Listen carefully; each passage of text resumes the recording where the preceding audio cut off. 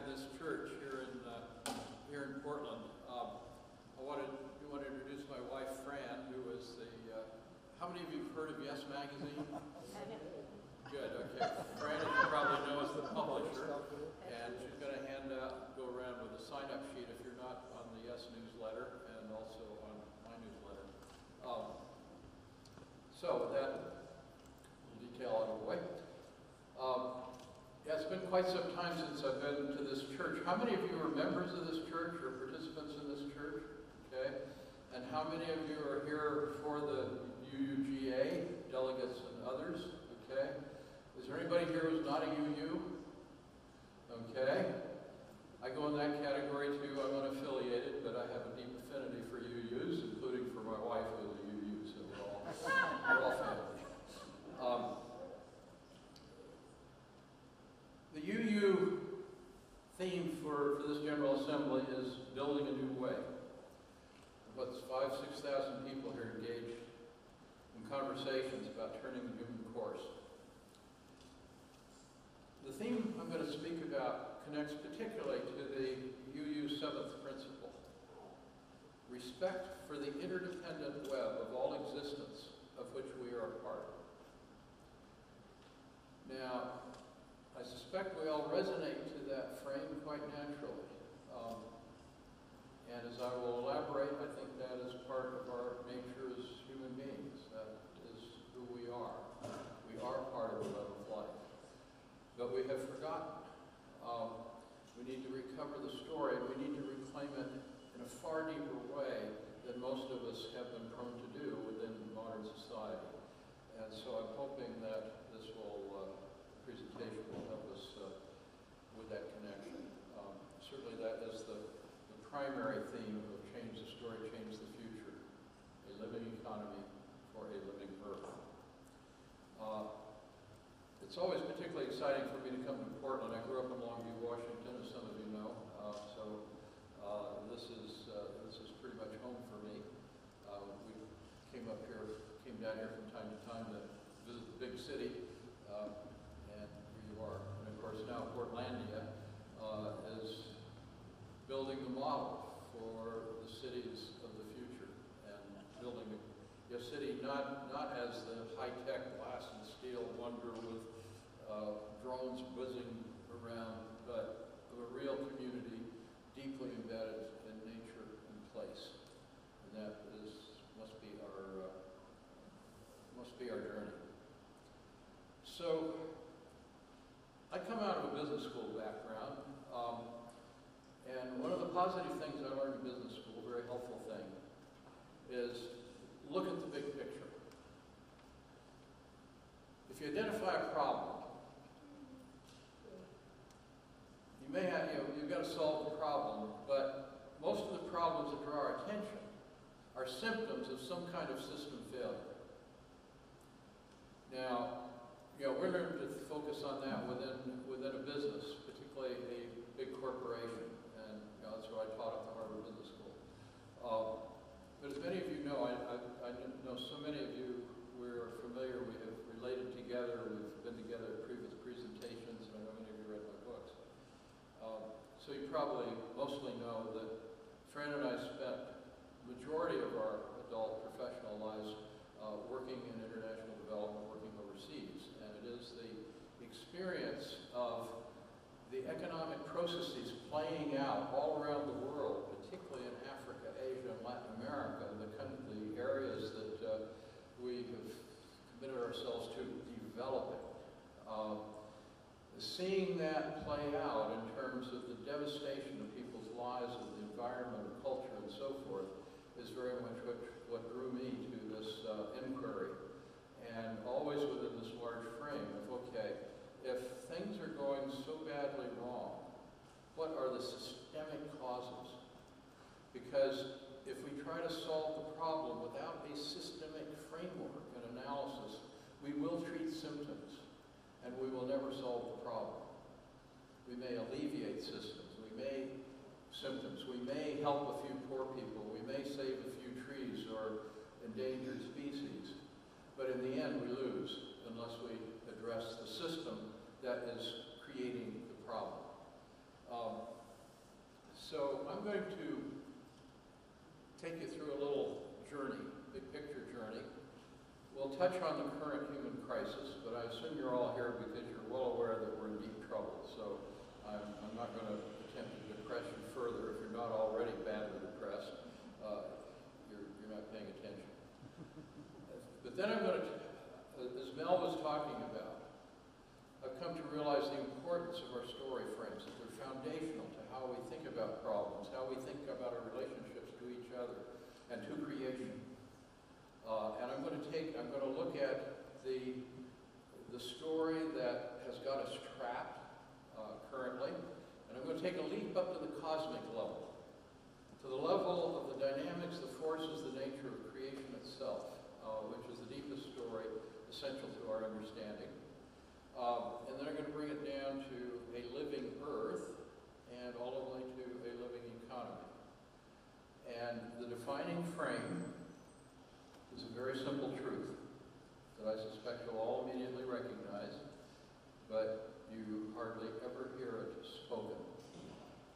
We are living beings, born of and nurtured by a living earth, itself born of a living universe. And that changes everything. So, one of the things that's special about this moment, as Mel mentioned, is a sense of awakening to the imperative for deep change. Now, many of us have been aware of that for quite some time. It is not news. But there is always a process in deep change in society of a few people begin to get it, and they begin to spread the word, and you're just shouting and beating and so forth, and you don't seem to make any progress. But the word is spreading. The awareness is spreading. And then we have these breakthrough moments of possibility. And I sense we are very much coming to a breakthrough moment of possibility, creating a possibility for very deep change. And I just want to note three critical framing points of awareness that set the context for our time. First, the Occupy movement and the contribution it made to raising broad awareness of inequality, extreme inequality, as a problem of our time. Foundation. Then we've been going through this remarkable awakening as a consequence of police shootings of young black men and the frame of Black Lives Matter. Now, of course, at the deeper level, what we're seeing, we're seeing a general public awareness of what many of us have been seeing for a long time, is the extreme injustice of our justice system. And the fact that in the United States we have a higher proportion of people in prison than any other country in the world, and we consider this the land of freedom and democracy. And of course they're disproportionately black and people of color. And one of the things we're waking up to more generally as a society is that unless justice is secure for all of us, it is not secure for any of us. That creates a new sense of solidarity. Then we have this remarkable Pope Francis.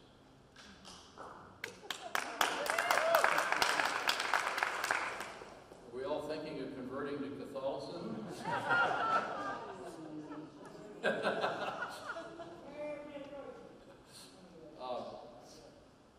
This is an extraordinary document, as you know, and it is calling us to rethink our nature at the very deepest level.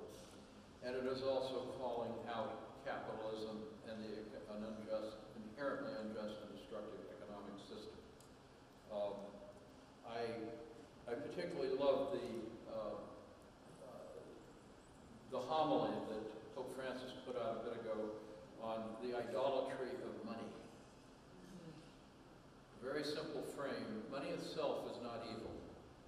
It is the worship of money as a false god that is evil. And that so nails it in terms of the frame that I'm going to be discussing. We are literally a society of money worshipers. And it is very much our undoing. Then we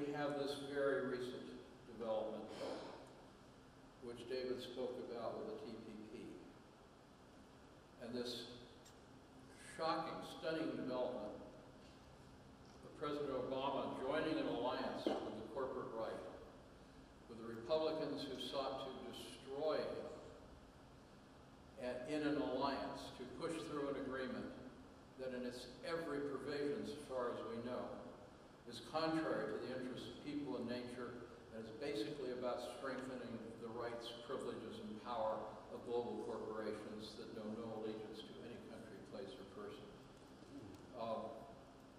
Now, it's very depressing, but it's also a very awakening moment. And it sets the stage for a deep and powerful political realignment. I just published an article on this about the depth of what's involved, but also the possibility on the YES website. And so if you go to yesmagazine.org, it's getting a lot of attention and spreading very rapidly. And it's just highlighting the obvious. We now have a very clear picture of the political alignments in the United States. It's not about big government versus small government. It is about corporate rule versus democracy. And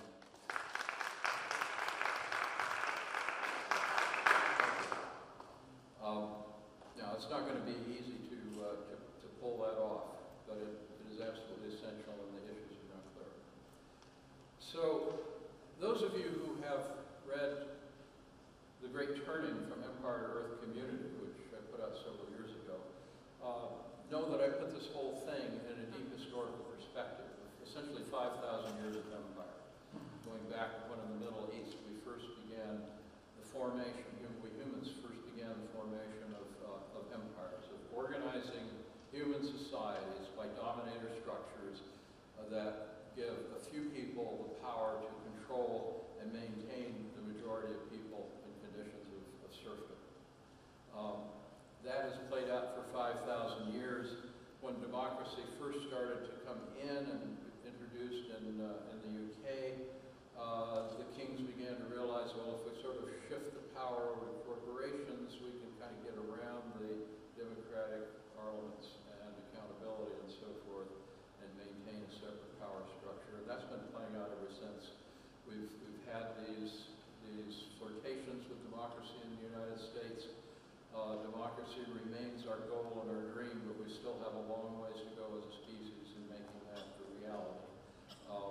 And it is absolutely essential if we are going to create a just world, but also to create a world that lives in balance with nature. So that makes this moment an extraordinary defining moment in the whole of the human experience. And many people are waking up. We have many, many initiatives of all sorts. People working to live the new into being, rebuilding community, rebuilding their local economies, bringing in more environmentally balanced kinds of technologies and lifestyles. These are all very positive. But what we have yet to do on the progressive side is find our common framing story. And I'm going to say more about that and see how the corporate right dominates the story. Now here's why this story piece is so crucial. We humans are a species of an almost infinite variety of possibilities. It is in a sense our nature to choose our nature. We do that through our stories. To live together in a community, we have to have some shared values and shared expectations, which reflect our understanding of a reality. And you'll see a little bit more what how deep I go with this question of what is reality. But it is a reality so complex, so far beyond our human understanding, that we cannot possibly, at least in our current state of development, understand its real nature. So we have to live by stories that are approximations of reality. And there are many different stories. And of course, one of the values of the UU, and it tends to be a progressive value, is that, well, we need to honor everyone's story. Which in a sense we do, but at another level, Some stories, in fact, correspond more closely to reality than others. They are not, in fact, all equal. Now, part of what's distinctive about UUs is the search, the question, the asking the questions, not just taking received wisdom. And this is a challenge of our time, is to draw from all the sources of human understanding and knowledge, to evolve our story to a deeper and deeper understanding that is necessary to get ourselves out of our current dilemma. And one of the things I try to do is boil this down to the simplest possible elements. And all the things I'm going to tell you tonight, or that you're going to read in my books, they're all things that you know.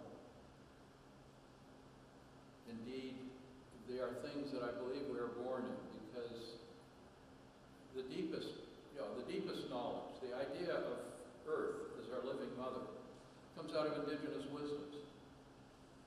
It's the earliest human story, and it is the starting point. But we are continuously told, taught, in our educational systems, in the corporate media, we're taught simplistic stories that capture only a part of the reality, and that actually present a block to recognizing our true nature. We come down to two key variables. What is most important? What is most sacred? What is most essential to our well-being, to our existence? Money or life?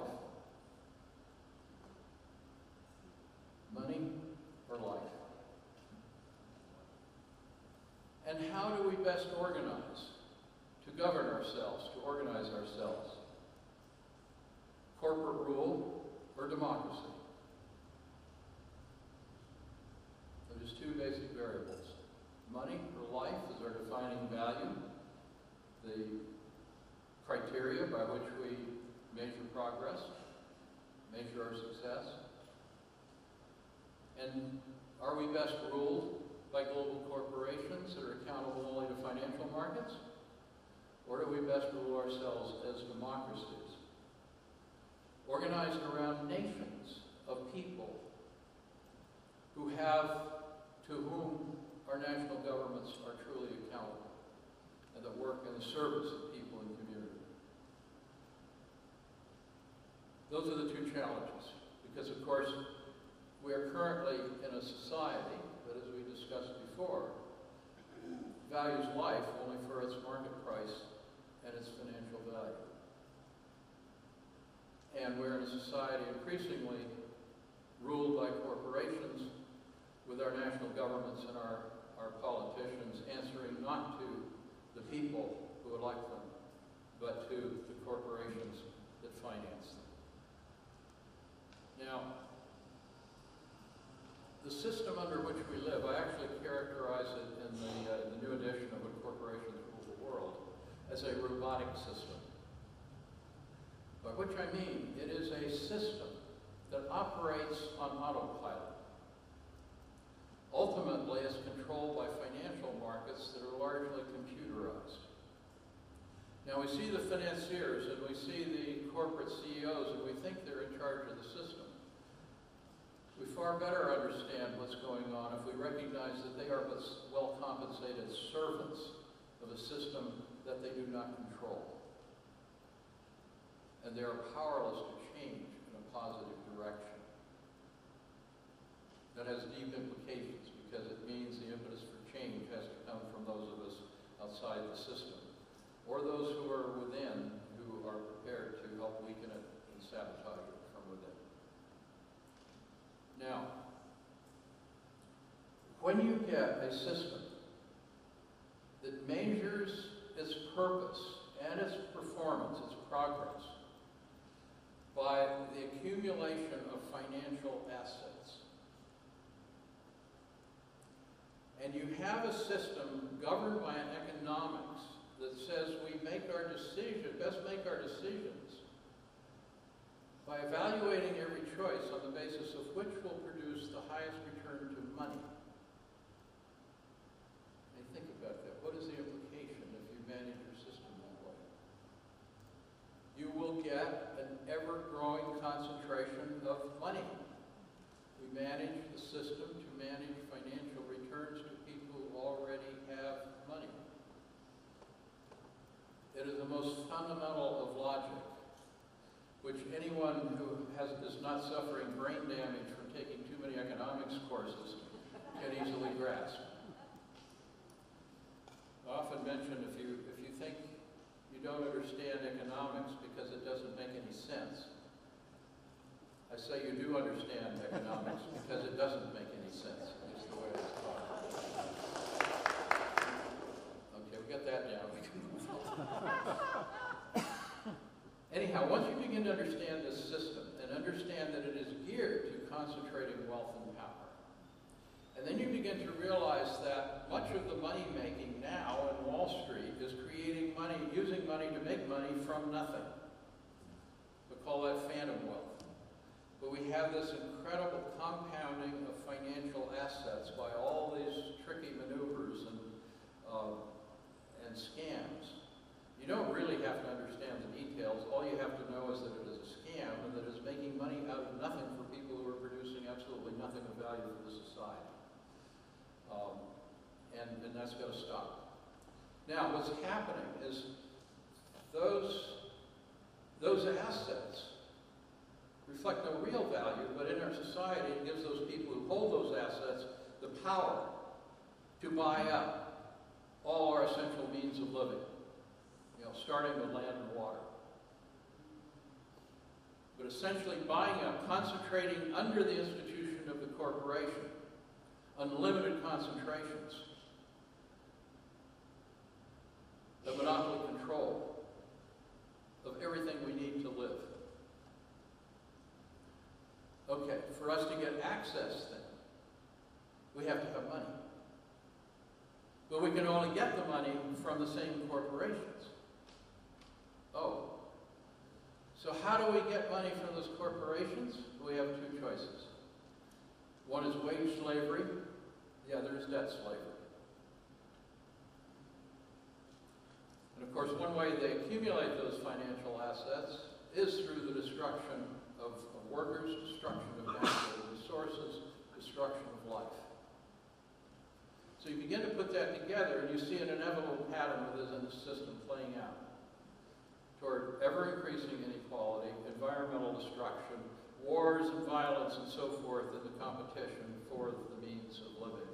And it can only go in one direction so long as that system maintains in its current form.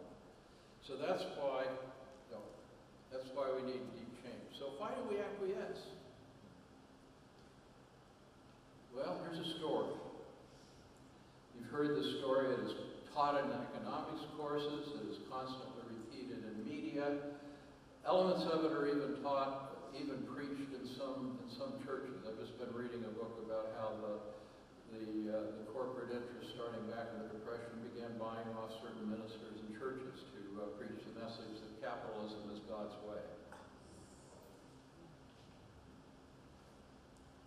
Actually, before I tell you this story, I want to tell you a little story of my own. Back in March of 2012, this was just before the Rio Earth Summit, I had the privilege of participating in a retreat with an international group of indigenous environmental leaders. And they were getting ready to go to Rio Plus 12. And with their message, recognizing that the Wall Street interests were there saying, yes, we recognize we need to protect nature. To protect nature, we need to value nature. That means we have to put a price on her. So, and these indigenous leaders are a little smarter than most of us. They recognize what's going on here. Okay, you privatize, commodify, securitize, you're creating so you take over and play financial games with our Earth Mother. Their response: Earth is our sacred mother. She is not for sale. That is starting a about it doesn't make any difference how much money we can make from the destruction of nature. That is not wealth creation. That is destruction of the foundations of our existence. So one of the participants in this gathering was Karma Satin, who is the head of the Bhutan Gross National Happiness Commission. I'm sure you've all heard of the Bhutan Gross National Happiness Indicators.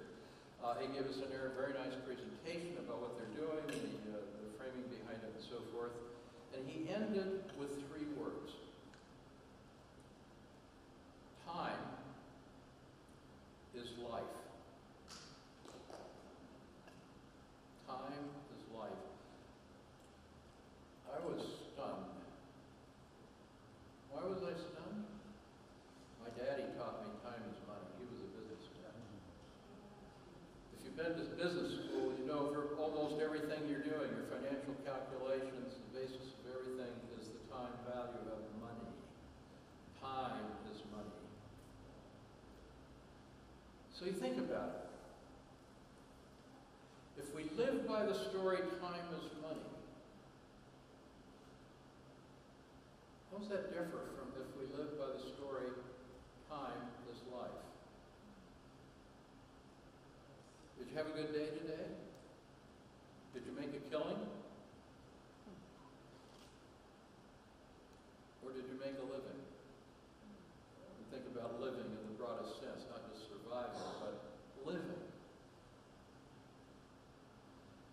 That establishes the foundational frame that we're dealing with here, of moving from a time as money world to a time as life world. Now, here's the story we're caught up in. I call it the sacred money and market story. These are the elements. Time is money. Money is wealth. Making money creates wealth. And making money, creating wealth, is a defining purpose of people, business, and the economy. Maximizing returns to money maximizes the wealth and prosperity of all. You ever heard this? The rich are society's wealth creators. Affluent lifestyles are their fair and just reward. Material consumption drives prosperity and is the path to happiness. Paying attention? Poverty is a consequence of laziness. The earth belongs to us. It is our human nature to be individualistic, competitive, and inquisitive.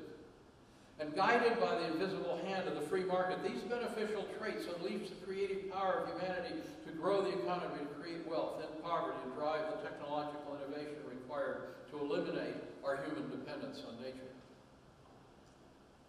The community interest, there is no community, there is no society. The community interest is simply an aggregation of the individual private interests of its individual members. We therefore all do best when we each focus on maximizing our own individual private financial return. In corporations, they're groups of people working together for the cause of freedom, democracy, and mutual prosperity. They're entitled to free treatment and the same rights as any person. So how many elements of that statement are accurate? Did anyone detect any statement there that was accurate? So we have the question, why do we accept this story? Of course, part of it is that we don't hear any other story in public.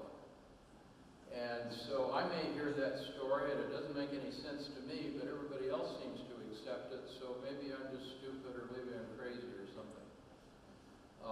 So part of our challenge is challenging the story and coming up with an alternative. Now, another reason goes to this issue of our cosmologies, our deepest beliefs about the nature of reality.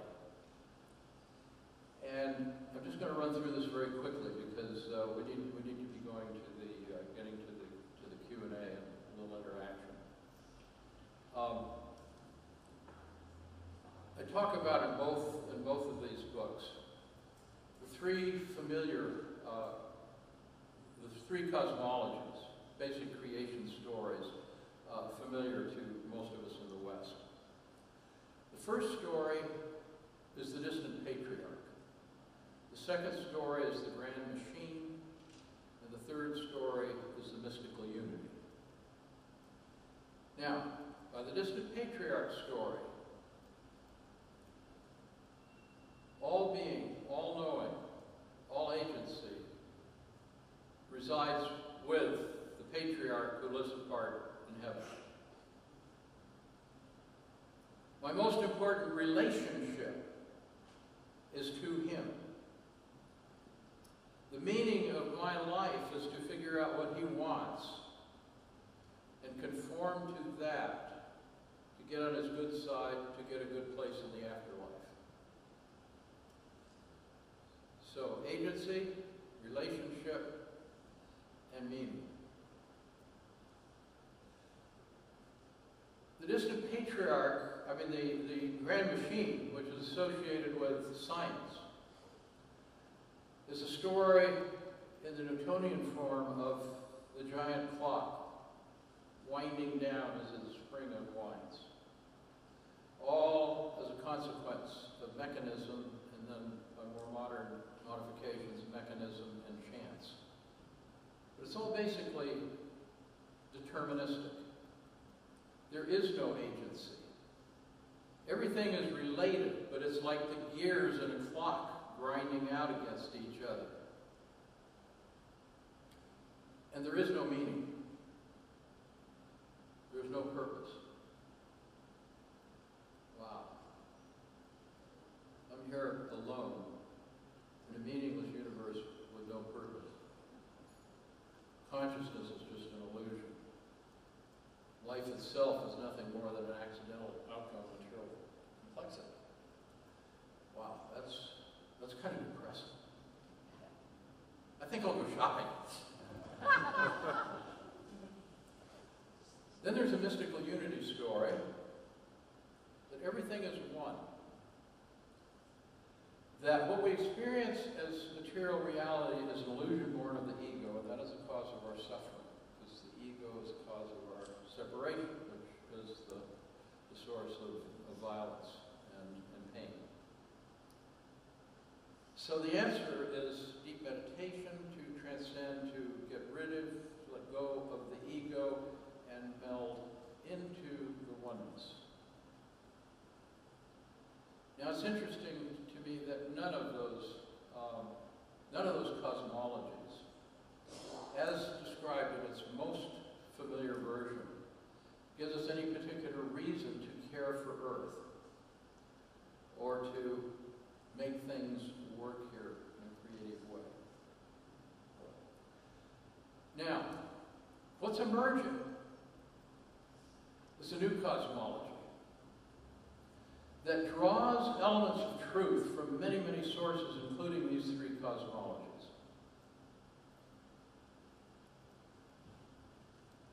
It starts with a recognition from the stories of science that the actual unfolding of creation bears no resemblance whatever to a clock winding down. To the contrary, the arrow of creation is toward ever greater complexity, beauty, awareness, and possibility. Oh, that begins to get interesting.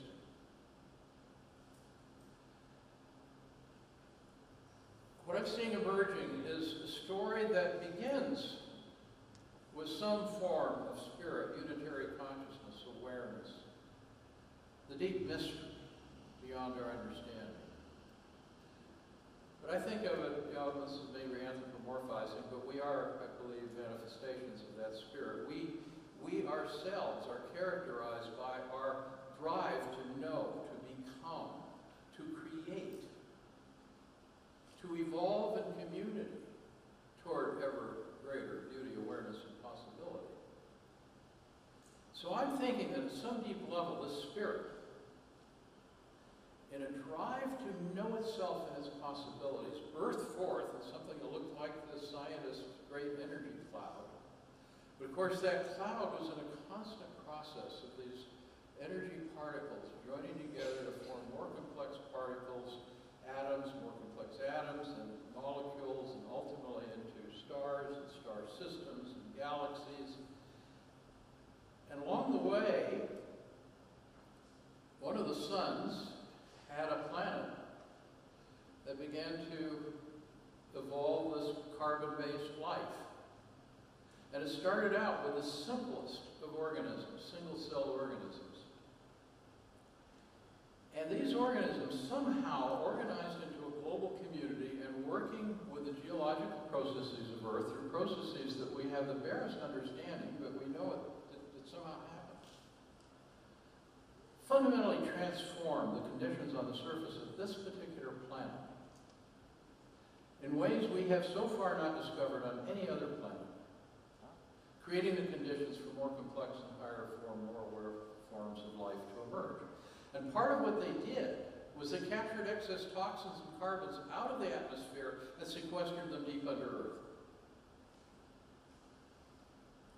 Okay, so these simple cells became more complex cells, and then they began to form into multi-cell organisms. And then these organisms continued to evolve, and we had different forms of plants and animal life and so forth, and ultimately the emergence of a species called human. Now it's interesting to think about our human body.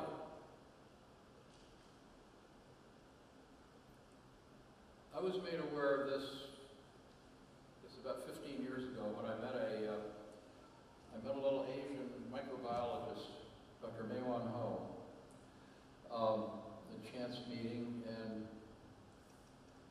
she told me about her study. She says a conventional biologist to study life will take a cell and grind it up and study its chemical composition and think they've learned something about life.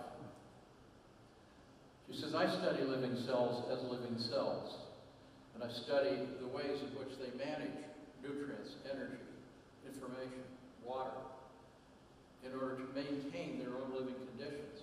And then I study how these cells exchange energy, information, nutrition, water, to create and maintain larger organisms.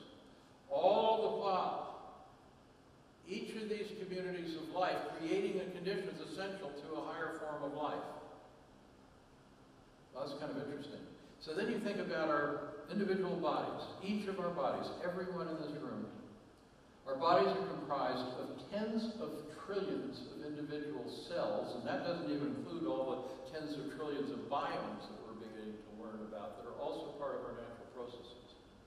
All of these cells self-organizing by, again, processes that we have only the barest understanding of, to create a being far beyond the capacities of any of the individuals. Now you begin to think of that as a true miracle of life's capacity to self-organize to a purpose, on a trajectory. And you begin to really understand the extraordinary miracle of our existence and a sense of the extraordinary trajectory of creation and a recognition that every being in creation is a contributor to that process. You know, some are rogues. We have cancer cells, we have invasive species, and we have some that don't do too well. Usually they end up destroying themselves by destroying their host. And of course, we're acting like cancer cells and invasive species. But we have the potential, if we get our stories right, to become a positive species, to contribute to the unfolding of the whole. Now, one of the tragedies of our time is that we have no institutional spaces currently for examining at the deepest level our stories. Mostly our churches teach dogma as taught in some ancient, long-dead text. Science is locked into this mechanistic story, just beginning barely to admit that maybe there may be something called consciousness. Maybe there is some intention somewhere in creation. But just waking up to that possibility. So even our academic institutions, which are all divided up into silos, fragmenting knowledge in ways that make it virtually impossible to understand the deeper nature and meaning of reality. We have got to break through this. We absolutely must begin creating institutional spaces for the exploration, re-examination, the maturing of our stories, growing from all of the sources of knowledge that we have available to us. And that's one reason I'm kind of excited about meeting with Unitarians in this General Assembly and with you people here. Because of the many faith institutions, the Unitarians, I think, are the most positioned and oriented toward exploring these deepest questions within an institutional frame. Now, all of this, of course, moves us in the direction of rethinking our economies at the most foundational level. And here's what I see emerging as what I call the sacred life and living earth story, the counter to the sacred money and market story. Essentially, it is almost the exact opposite on every point of the sacred money and market story. So we start out, time is life. Real wealth is living wealth. Money is just a number. It's useful as a medium of exchange in a well-regulated market, but that's all. We humans are living beings. We are born of and nurtured by a living earth, itself born of a living universe. Here's a key. Life exists only in community, within which life self-organizes to maintain the conditions essential to life. There is, from that absurdity that there is no community, to the deeper reality that there is no life without community. We are a part of nature, not apart from nature. Earth does not belong to us, we belong to Earth, a living superorganism that self-organizes to maintain the conditions essential to the existence of all life. Our health and well-being depend on her health and well-being. Our human nature calls us to care and share for the benefit of all. Serving the living community that sustains us is essential to community health and the source of our greatest happiness. Individualistic greed, ruthless competition, and violence against life. These are not our nature. To the contrary, these are indicators of serious psychological and societal dysfunction. They're in fact the characteristics of the psychopath. And poverty is most often the consequence of a lack of opportunity.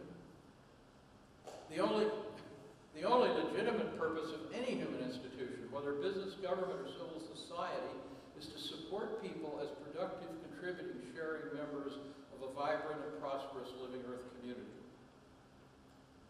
Corporations are engines of wealth concentration that have an inherent tendency to undermine democracy and essential feedback mechanisms. In other words, they undermine both democracy and markets. And corporations that seek to monopolize the resources in the pursuit of purely financial ends have no place in a healthy human society.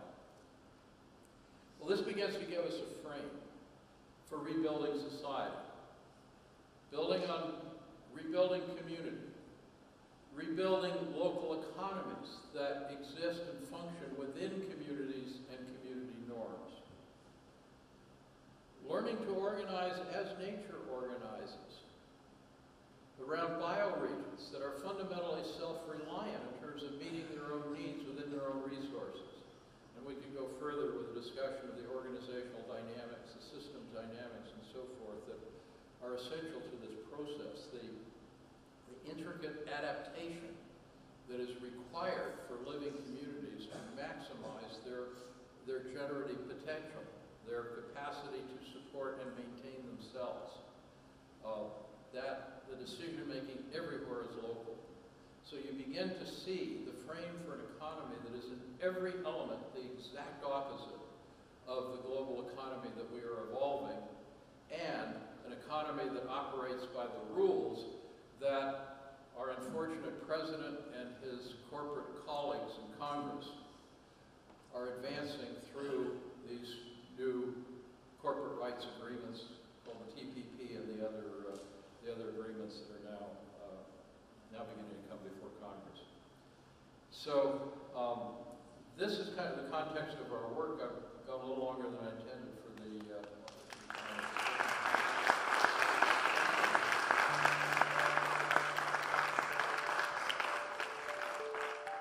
the